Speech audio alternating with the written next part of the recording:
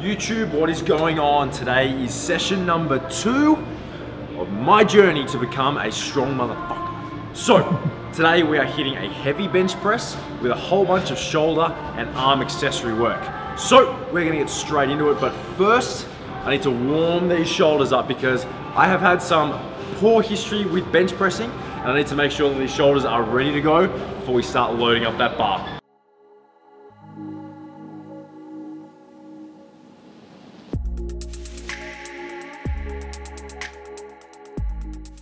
Alright, so a bit of a backstory. A couple of years back, I took part in a fundraising event for one of my clients that involved a lot of burpees.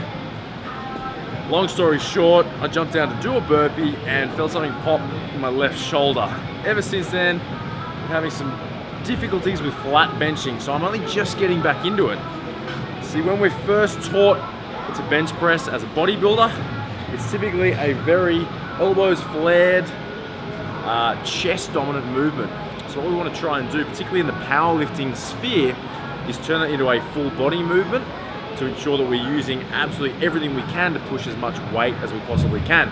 The best thing about doing so as well is it's actually going to put our shoulders in a far healthier position to lift more weight. So we're going to go through that today because I'm still learning myself, but I thought I'd take you guys through it. So I had what was called, or what was referred to as, weightlifter's shoulder. Super long name that I can't remember if you're looking for the actual term.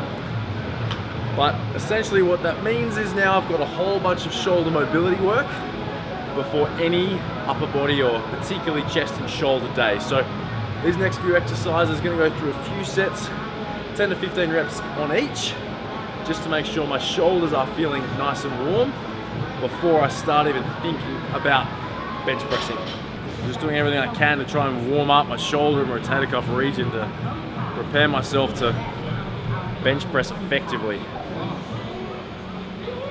Obviously the health of the shoulders is seriously important when you're bench pressing. So if we can adequately prepare for that lift, it's going to make the whole movement a lot easier. So I actually just picked this one up from Oscar, who is behind the lens. If any of you guys were wondering whether or not he lifts, it's 106 kilos lean as bullshit. Obviously too, when you're warming up, you do want to try and limit the amount of static stretching you're doing. Extended static stretching, particularly when you aren't essentially warm and the blood isn't flowing all that well, is opening you up to more chance of injury, as well as reducing the elasticity of the muscle. Now, if you're looking at strength and power work in particular, elasticity is super important, which is why typically people tend to recommend more ballistic, explosive, almost bouncing style stretching before you start training for the most part. Okay, so just finishing off with a little bit of external rotation, shoulder joint, just to make sure the back of the shoulders helping with maintaining posture throughout the lift. It's a deceptively difficult exercise to perform, so make sure you pick a relatively light weight to do it with. We've done 12, back of my shoulders on fire. Right, so about 10 to 15 minutes in already, obviously just focusing on mobility work so far. I'll be honest, it's more mobility work than I've ever done before any session, but in all honesty, it's made those sessions so much more productive, simply because I can activate and recruit the muscles I'm actually looking to target, as well as lift essentially pain-free. I'm feeling good, I'm feeling warm. Time to do this, bench press. So when we first start lifting, when we first start bench pressing, we're typically taught to do so in a flat position, flaring our elbows so that we can best target the chest and essentially isolate those muscles when doing the movement. Whilst this may target the chest as efficiently as possible, it's going to put your shoulder into a seriously unhealthy position. The shoulder blade is in place to essentially stop your elbow going back that far. So by lowering our elbows while they're flared, we're putting ourselves in a super dangerous position. So it's part of the reason I actually ended up injuring my shoulder all those years ago, because I did bench press in a bodybuilding manner, for such an extended period of time and put my shoulder into that position. So what we're going to do today is look at turning that bench press into a full body movement and adopt more of a powerlifting type setup. So we're not going to go for that full-on back arch, but again, what we are going to look at doing is recruiting other muscles so that we can essentially push more weight and more volume over time and keep our shoulders in the healthiest position possible whilst performing the lift. When I first started trying to get my head around the whole concept of the bench press being a full body movement, it threw me.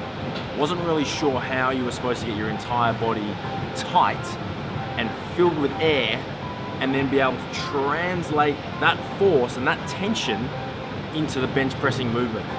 So I guess what I've figured out over time is essentially what we want to be doing as we lie back. As we're under the bar, we want to think about actively pushing down through our heels and almost trying to hip thrust off the bench. Now at the same time, we don't actually need to elevate our hips off the bench, but so long as you're driving up with enough force to ensure your glutes are very seriously engaged throughout the movement, you're going to put yourself in a much better position than if you're just chilling out here with your legs out nice and relaxed.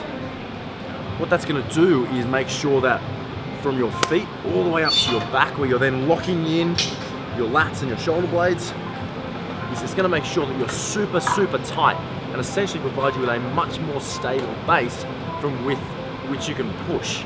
So same deal as if you're squatting or deadlifting, you want to be as tight and as stable as possible.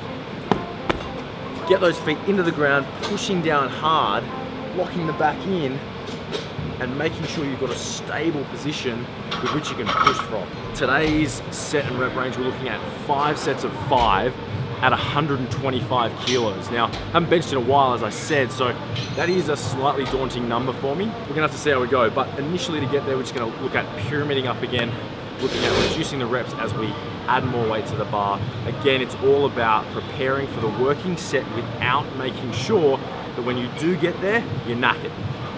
So, second warm-up set here. Again, keep in mind too that every warm-up set you do needs to mimic a working set, so that when you do get to that working set, the only training variable that's changed is the amount of weight you're lifting.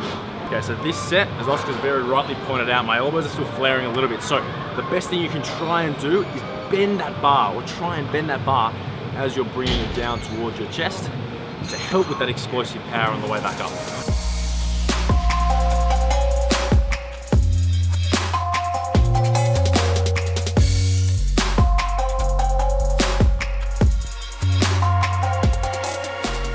So I've got 5 sets of 5 at 125 kilos. What I didn't mention before is that the first rep of each set is going to be a pause rep. Now what a pause rep is going to do is obviously eliminate momentum. It's not going to be as much elasticity or as much bounce at the bottom of the rep, which is going to be a great strength builder, as well as mimicking obviously what I need to do in a powerlifting meet. The 4 reps after that are just regular reps getting through that volume.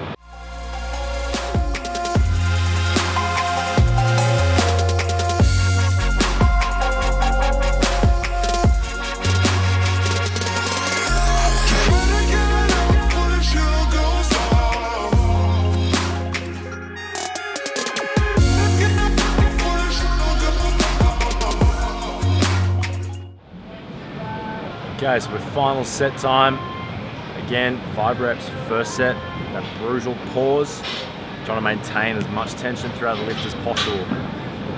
The breathing, haven't said anything about breathing just yet, but it's exactly the same as you would think after watching a squat or a deadlift video that I put out last couple of weeks.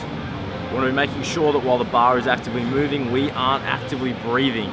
So big breath in to prepare, getting through that rep, maintaining as much tension through our core and through our body as possible. And as soon as we complete that rep, then we can think about taking another one and preparing for the next rep. So I mentioned before, I'm still learning, right? I'm still trying to perfect my benching technique. So if there are any of you out there that think that you see a glaring error, please, please feel free to point it out in the comment section below. I'm open to advice. For me, I do tend to forget that when I get a little bit tired, really trying to tuck those elbows in, as I said before, really trying to bend that bar. You can probably see in the last few reps of that last set, My elbows started flaring a little bit as I started to get a little bit tired. Form breakdown is inevitable when you are trying to push the boundaries and you are tending to get a little bit tired. If that does happen, the best thing you can do is just slow it down. Don't do what I just did in that last set and tend to panic a little bit. Slow it down, focus on your breathing, think about what you've got to do, and give it everything you've got. Give yourself every chance of getting through those reps. I'm gonna go some sub-maximal work just to finish off, 2 or 3 sets, see how we go. 3 to 5 reps as technically perfect as I think I can do.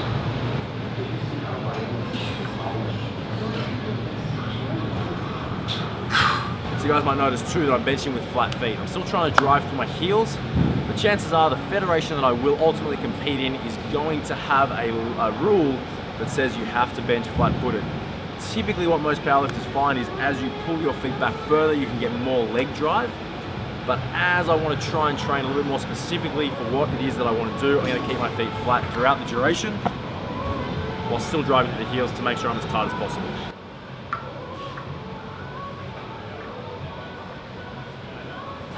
So first accessory movement now, we're onto a high incline dumbbell chest press. We're going to go for 4 sets of 12. One of the things that we really want to focus on with all of the accessory work moving forward is keeping a nice, even, steady tempo. So nice and controlled movements. We really don't want to overshoot the mark as far as rate of perceived exertion is concerned. We want to keep it around an 8 out of 10 as far as difficulty goes.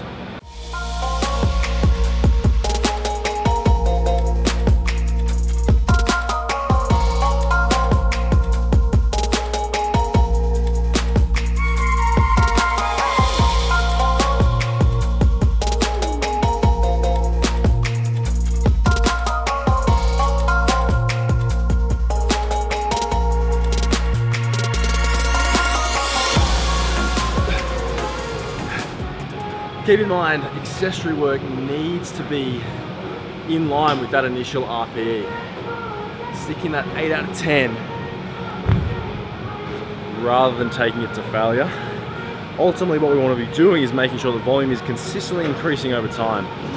Taking things to failure more often than not is going to ultimately mean at some stage performance and volume is going to start decreasing. So even if you're feeling like you could bust out a few more reps, try and keep it in the tank because you want to make sure that you've always got room to keep going up. So even with the dumbbell bench, you can still incorporate the same principles from the flat bench press, still driving through the heels, getting as tight as possible, focusing on maintaining as much tension as possible as the bar or as the dumbbells are actively moving, and only breathing at the top of the rep to set yourself up so you can still do a set that is as strong as possible. Time for some dumbbell Arnold presses. 3 sets of 12. What we're going to do is focus on really retracting the shoulder blades as hard as we possibly can before thinking about pressing.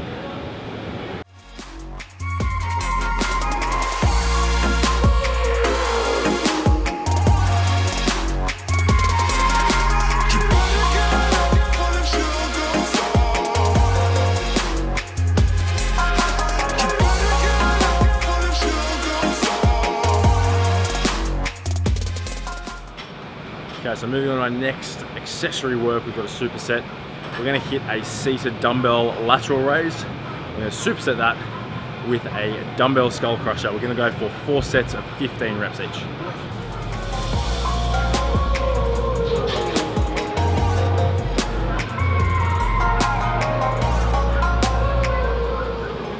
So again, nice and controlled movements. Really making sure that we're controlling the down phase, pushing up nice and steadily through the up phase, and again working to an RPE of around 8 out of 10. Again, we want to try and avoid hitting failure.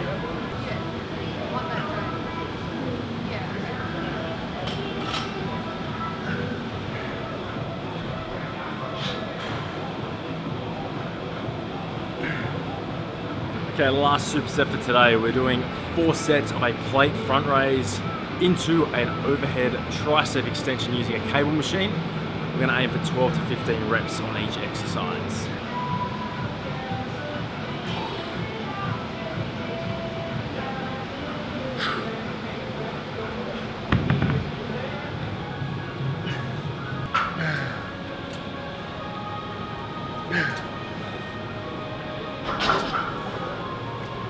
team, that brings us to the end of session 2 on the road to becoming a strong motherfucker. Chest and shoulder and arm accessory work done and dusted. Next week, we are going to go through my deadlift and lower body accessory workout. So guys, please make sure you subscribe to the channel so you don't miss out on any of the upcoming workouts and trainer tips. And of course, if you do have any questions, please feel free to pop them in the comment section below.